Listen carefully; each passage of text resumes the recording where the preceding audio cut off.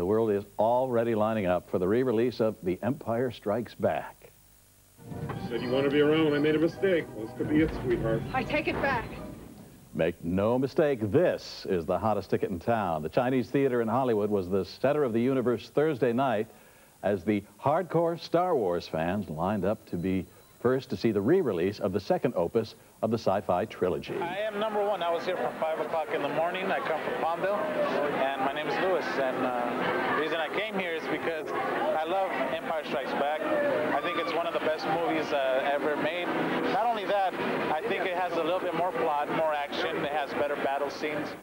Of course, many of these fans were too young to see Star Wars or The Empire Strikes Back in their original theatrical releases. But 21 years ago, Luke, Leia, and Han Solo were younger too.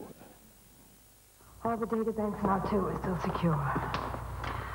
Well, I think that we ought to have the reward that you're talking about. In 1976, Carrie Fisher, Harrison Ford, and Mark Hamill had to audition with screen tests for the lead roles in Star Wars, like any group of relatively unknown actors.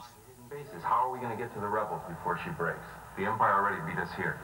She's part of the royal family. They won't get any information from her. She knows the art of mind control. Set your harpoon. Follow me on the next pass. When The Empire Strikes Back was released in 1980 to an eager audience of Star Wars fans, the cast members were already in danger of being forever typecast.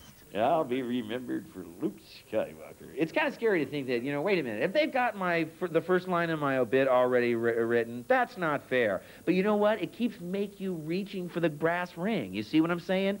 I mean, maybe I'll never be in anything that has that big an impact culturally and everything else, but you never stop trying. So in a way, the upcoming re-release of The Empire Strikes Back will reunite old friends who have come a long way together. Well, how many more systems have to get blown away before you have no place to hide and you're forced to fight? Don't you realize what's going on?